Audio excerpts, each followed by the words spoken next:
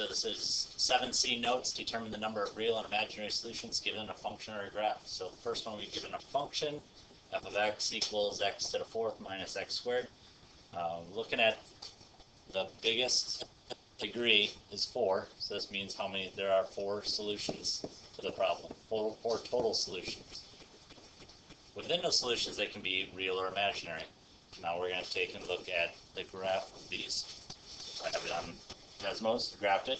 So you're graphing, you're looking, anytime it touches or crosses the x-axis, those are real solutions.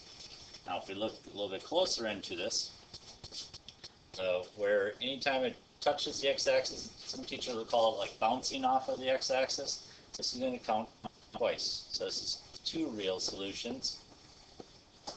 Add 0 here.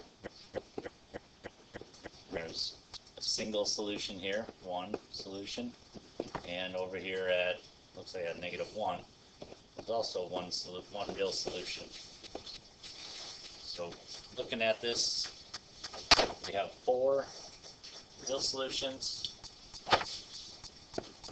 and in this case there'd be 0 imaginary solutions.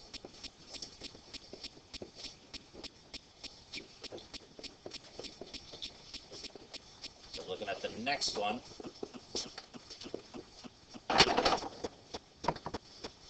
okay, looking at this example 2, again we have the biggest degree or the biggest exponent is 4, so this is 4. There are 4 total solutions here.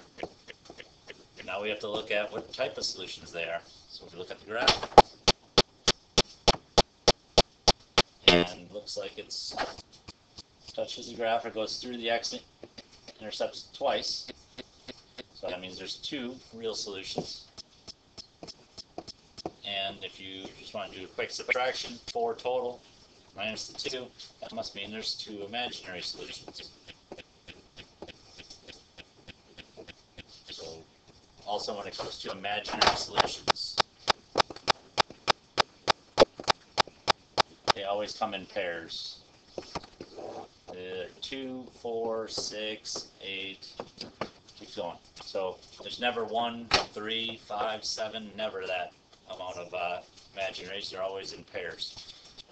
Again, sometimes teachers, when they're looking at a graph, they'll say anytime it forms this U-shaped, like a quadratic, those are imaginary solutions. They're not actually on the graph, but you can count that as like there's 2 here, 2 imaginaries here, and there's 2 real here.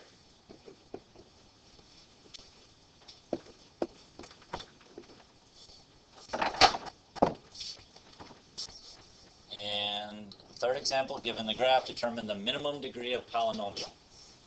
So looking at this graph, a lot of times I'll just say look at the slopes, count the different slopes. We have 1 slope, now it changes, so 2, changes again, 3, 4. So this is minimum degree 4 in this polynomial. And all of those would be imaginary. Nothing hits the x-axis.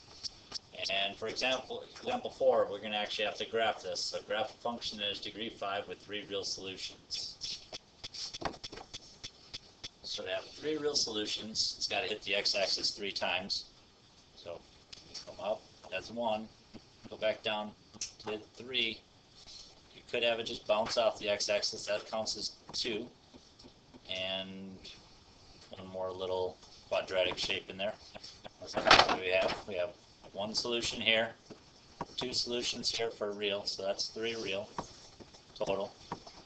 And look at our slopes. We have 1, 2, 3, 4, 5. So that's degree 5, and there's 3 real solutions. So that will work. There's quite a few other different graphs that will work too. This is just one example. All right.